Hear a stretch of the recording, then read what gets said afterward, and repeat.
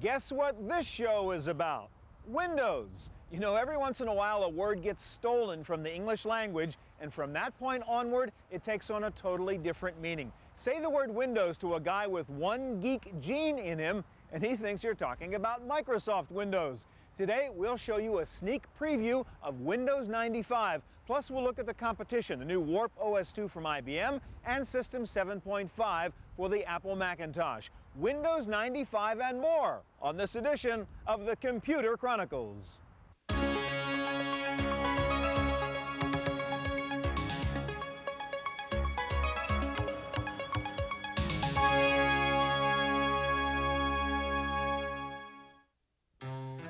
Computer Chronicles is made possible in part by Hewlett-Packard, working with industry leaders to ensure compatibility across the board and across the network. HP PCs, you're looking at partnership in a whole new light. The Computer Chronicles is also made possible by the Software Publishers Association, providers of educational materials to help manage software. Don't copy that floppy. Welcome to the Computer Chronicles. I'm Stuart Chaffee. With me today is Paul Schindler, Northern California editor of Windows Magazine. Paul, we're talking about Windows 95 today, the new version of Windows. It's hard to believe it's actually, in 95, going to be the 10th anniversary of the introduction of Windows. It came out in 85, right? That's correct. And it took a long time to catch on. Now, there was Windows 1 in 85. This is Windows 2 from 1987, the MS-DOS Executive. That's the way you got into it. Yeah. Clearly a version that presages Windows 3, a lot of the same applications, Paint and Clock and Notepad, but cruder, less adjustable, and slower.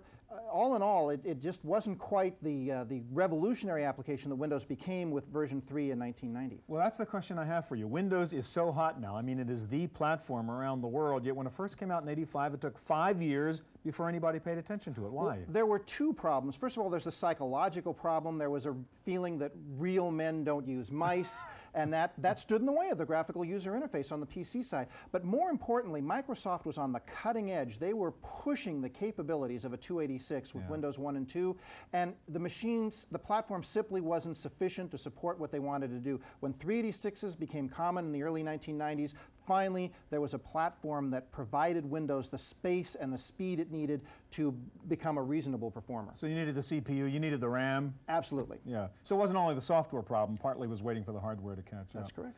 Okay, today we'll show you some of the features of the newest version of Windows. It's been getting rave reviews, and you'll get to see why. Before we show you Win 95, let's take a look at the interface Windows is always compared to, and that's the Macintosh, of course. The newest version of the Mac OS is System 7.5.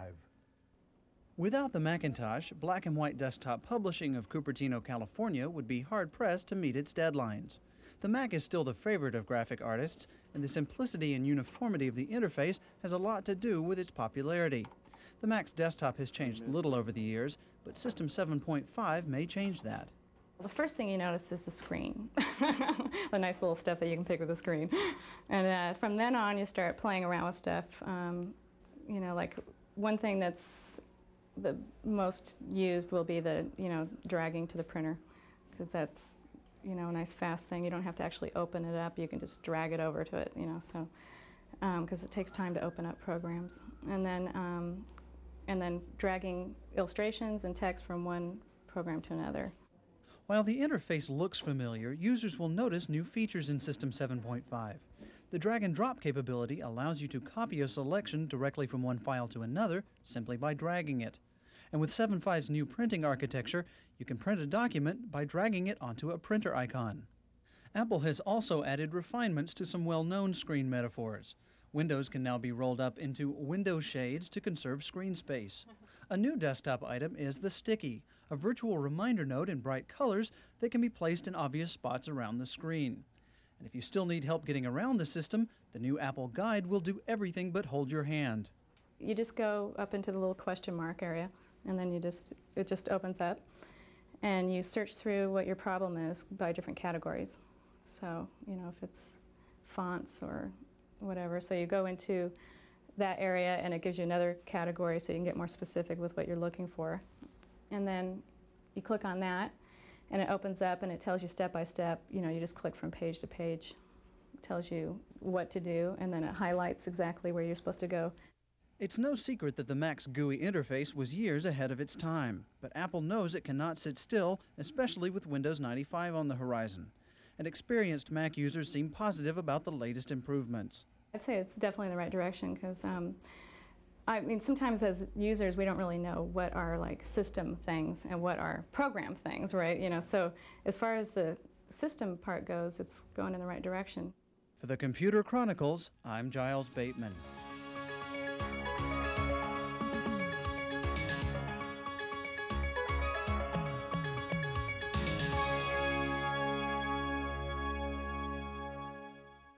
Now let's see what the folks at Microsoft have done to improve on Windows 3.1. Here to show us Windows 95 is Brent Ethington of Microsoft.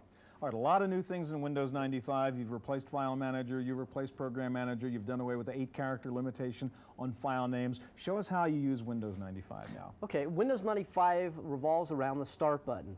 The Start button provides a consolidation of Program Manager, for example, to allow me to easily launch programs by simply selecting the program. So you launch things out of Start now. Exactly. The Start button is always visible on the screen even when I maximize programs. All right, so this is WordPad. This is the right notepad combination that now comes with Windows? Correct. It's a replacement that's in new Windows 95. Okay. I can also start documents by selecting documents from my document menu on the Start button.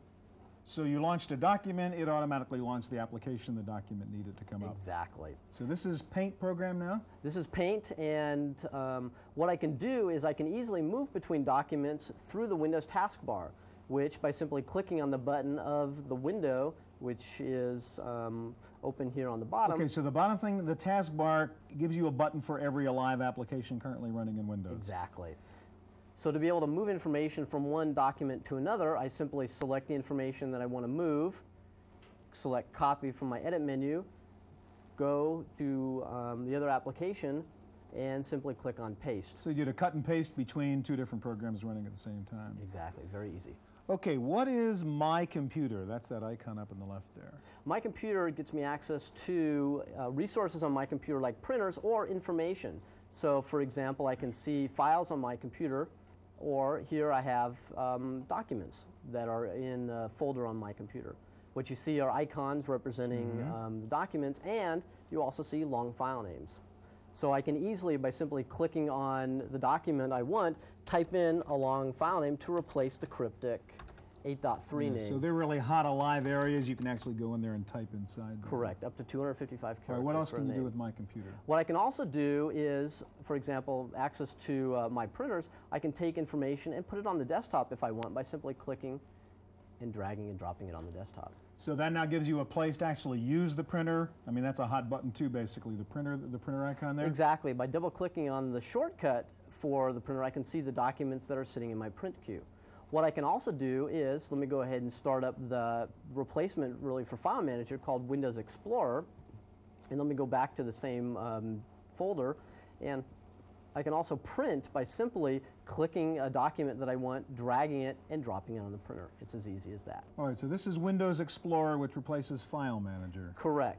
What we've done is provided different views for information on the computer, and we also have capabilities for power users, for example, using the right mouse button to access context information like Quick View, which allows me to see the contents of a file without opening the application. All right, another thing new in Windows 95 is network capability built in. Show me that.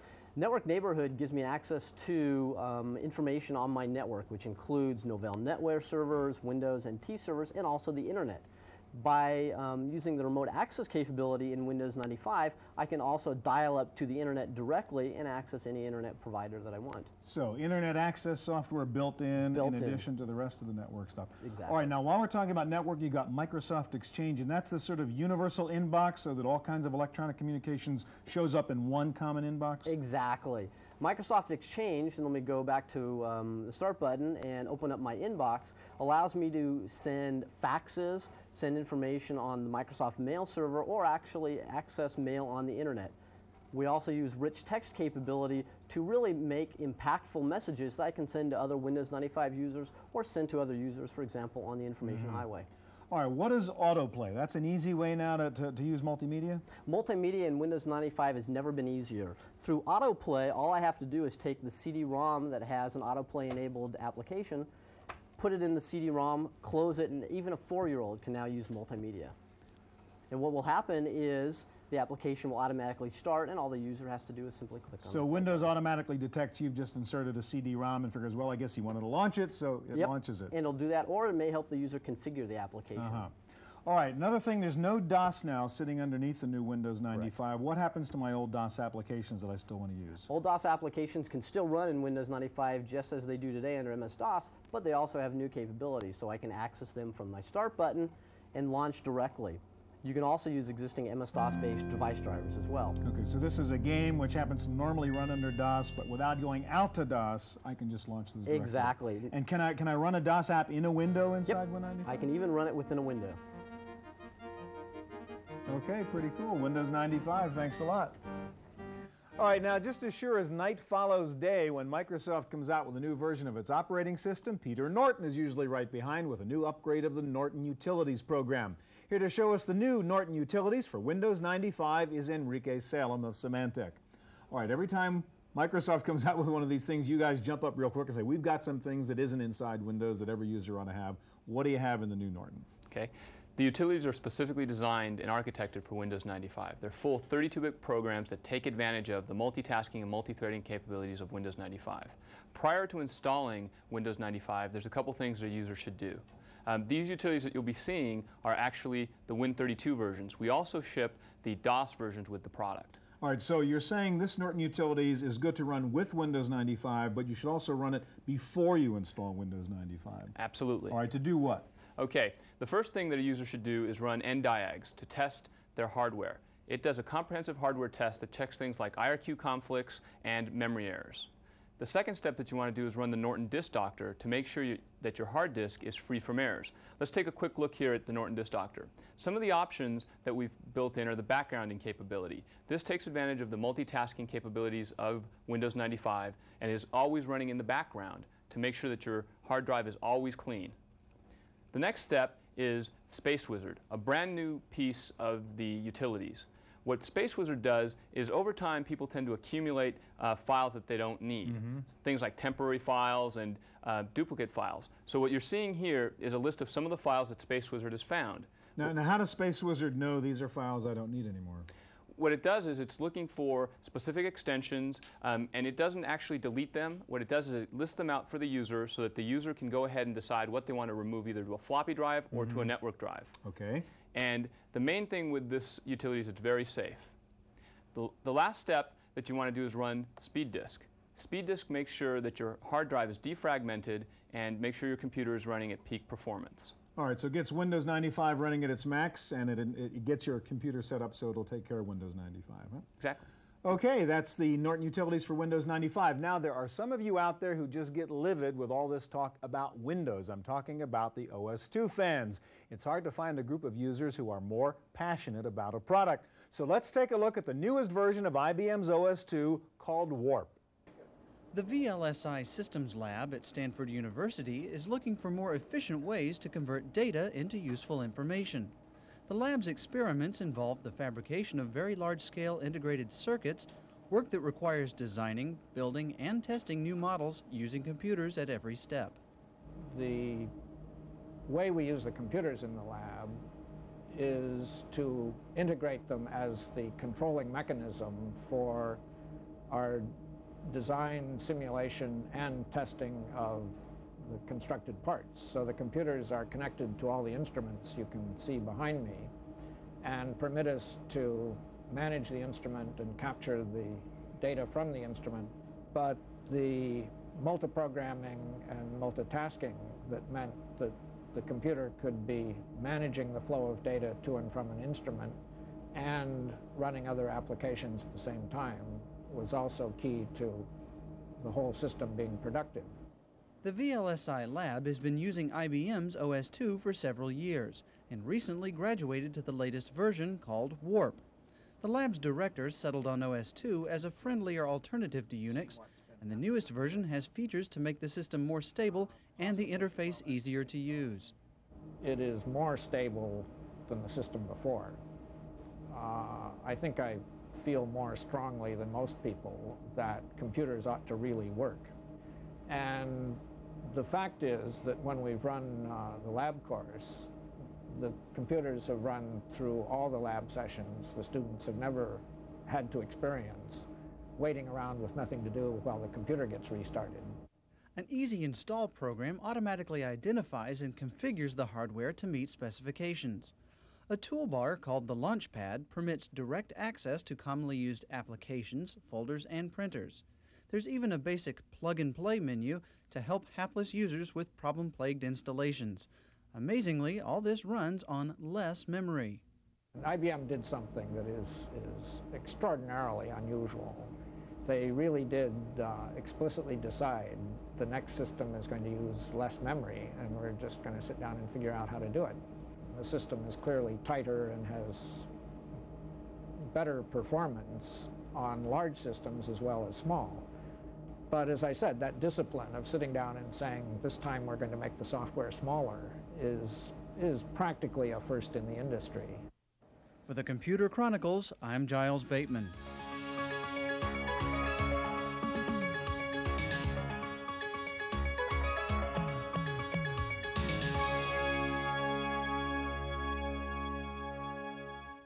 One reason Windows has been dominating in the OS battle is the strong support of software applications developers, and that's continuing with Windows 95. It's not even out yet, but many software vendors are already poised to launch Win95 versions of their applications. We're going to show you two of them. And here to help us get started is Ted Johnson of Shapewear, the guys who make Visio. Hello, Stuart. As an applications developer, what does Windows 95 mean to you? How do you take advantage of the new operating system environment to make your application work better? Well, first step, of course, you want to get to be a 32-bit application. Take advantage of the performance improvements and reliability improvements offered in that environment. But second, and I think more important to the users, is embrace the user interface changes that Windows 95 is bringing out. All right, show me what you mean by that. Well, one part of Windows 95 is a change from thinking about applications to thinking about data. What you want to do rather than how to do it. Exactly. And when we install Visio, we include templates for a collection of different drawing types presented here with different icons and, of course, long file names using that feature of Windows 95. So you're really taking that Windows 95 paradigm and putting it inside your application. Or even here outside the application before I've launched Visio. Right. I go in here and I say I want to do a flowchart by double-clicking the flowchart icon. I come up with a collection of flowchart symbols which I can drag and drop onto my drawing page. We'll make a very, very brief flowchart here. And again, it's all graphic, it's all drag and drop. Exactly. We've applied the drag and drop idea in Visio to graphics. Of course, we also have smart connections. You can add text to shapes very easily. And add text to connectors, as you would expect.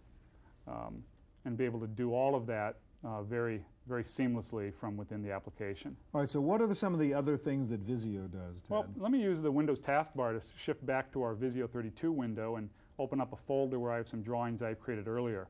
I have a plan, I guess, maybe I'd like for my dream office. Let me just take that icon here and show you. I'll drag that right into the Visio window, and Visio opens that up here, again, using a capability of Windows 95 of drag and drop across applications. I've always wanted an office that was large enough to fit a sofa. Maybe I can try to drag that into the floor plan and see if it works. And well, things look a little tight here. Maybe we'll zoom in for a slightly closer view. A little tight with this file cabinet. Let me bring that over here. I'll rotate the file cabinet, maybe drop it into the corner and say, well, yeah, I think that works. Though I don't really like the color of that. I'll use the right mouse button to bring up a context-sensitive menu. So again, you're using right mouse button capability. Again, part of the user interface guidelines of Windows 95. We'd expect to see these embraced by all of the applications which will bear the logo designed for Windows 95. Right. So again, with Visio, you can not only do the layout stuff, you can actually do the patterns and fill them in and make ugly sofas like that. Ugly sofas like that, and if you need to come in here and measure it, I mean, if you're doing a floor plan, you'd like to measure it, and you'd like to see that in fact is a 15-foot office. Visio has that capability too. Not just simple diagrammatic type of things like flowcharts, but actual measured floor plans and space plans, such as this. Again, the variety of things that Visio can do in that task-oriented view we saw earlier. All right, thanks for showing us Visio, Ted. You're welcome, Stuart. All right, let's take a look now at another new application which takes advantage of Windows 95, Picture Publisher 5.0. Here to help answer our questions is Craig Simmons of Micrographics. Good to be here. First question I have for you is really the same one I had for Ted. As an applications developer, how do you take advantage of Windows 95 to make your app run better and use that environment better? Well, again, as Ted stated, things that are important are the interface, being consistent with the user interface. And as you can see here, we have done similar things with the right mouse button for the power users, instant access and a context-sensitive tool. Also, under Windows 95, one of the most important things we can do for an image editing application like Picture Publisher is take advantage of threading. And let me show do the multi-threading so you can really move faster in a graphics-intensive application. Right. Because one of the problems with image editors has always been bitmaps, moving pixels, a lot of time doing that. Productivity is one of the most important things to Picture Publisher. So this image right here, we have already recorded a macro of all the commands we've applied to this image. So we'll just go ahead and activate that. Now, unlike 16-bit Windows, I can click on another window and continue to work. Notice this is our task manager showing you what's... So it's still performing that other job, but you're able to move into a second task and work on it simultaneously. You betcha. So while that one's working, we're going to start creating a composite here with our object layers. We'll put a hat there. I guess it's kind of an old blue planet here. There we go. And we'll group them together by selecting them both. Notice Task Manager's still working in the background. Now we'll even paste in some fire, because he's a real hot artist. Go to the microphone. I know it's in here somewhere. Paste that down. Now notice these are also floating objects. I can move it to the back, but also notice our Task Manager is empty. Right. So let's click back. Look what's happened. He's done the work. Done all that work. Now I didn't have to do it. Now let's say, for example... you can really do two things at once and therefore be more productive using this. You betcha. As a matter of fact, you can do more than two things at once because you can batch up these commands, as many as you want to. Let's say, for example, if you're a client of mine and you don't like this background, well, in other image editing applications, you'd have to go back and redo the whole piece of artwork. But with Picture Publisher, we have what we call the command list. Every command is stored that you've applied to the image. So what we can do is go back, all the way back to the beginning, right here to our texture fill, delete it, and reinsert a new texture fill, and we'll go ahead and apply that. Again, going off, creating another task. I can continue working here. Doing the job in the background, and you can go back and work on this job. Right. So this is, say, we're doing a 2-page layout for this client. I'm continuing to work. When that's done, that will come back up to the front. We're creating that chroma mask, and it'll finish up. Now it's ready for the fill. So we'll go ahead and we'll drop in a texture fill. As you can see, texture filling. I'm always kept up on the progress with the Task Manager. Very important feature in Picture Publisher. Finishes up the texture fill. Now all those other commands that created the rest of that image, we can go ahead and let it work, and let's finish up this piece of artwork. Select our selector tool, and move that. Now we want to drop in a little radio, because it's talk radio here. Paste, and we'll close down what we call our clipboard browser, and we're going to drop in a drop shadow. Just by holding down the Shift key, clicking and dragging off a copy, we'll just fill with black. Drop shadow should be that easy. Again, two tasks now simultaneously. Change the transparency, move it to the back, and we'll also notice in the background that this image is finished. Wow. So you're doing all that stuff has gone on at the same time. So I mean, you really can take advantage of the multi-threading of the speed and the power of this environment. That's right, and it's very easy to use, very productive to not have to jump up to here to your menus, just off your right mouse button. Also a common look and feel. Feels very friendly to the user, and something as simple as bubble hints, as we call them, to remind you of what your tools are. These are all kind of standard features under a Chicago or a Windows 95. What used to be Chicago. What used to be Chicago Windows 95 compatible app. Now you couldn't have done this under Windows 3.1? No, we actually, our 16-bit version has every feature you see here except the threading. So I can't pop between different images. I'd have to batch them up at night and play them. So. Okay, so that's the new Picture Publisher for Micrographics under Windows 95. All right, we're out of time for this week's Computer Chronicles. Remember, if you have any questions about anything you've seen on today's show, or if you'd like to suggest topics for future shows, check out our Computers on Television forum on CompuServe. The command is Go Chronicles. That's it for this week's show. I'm Stuart Chaffee. We'll see you here next time.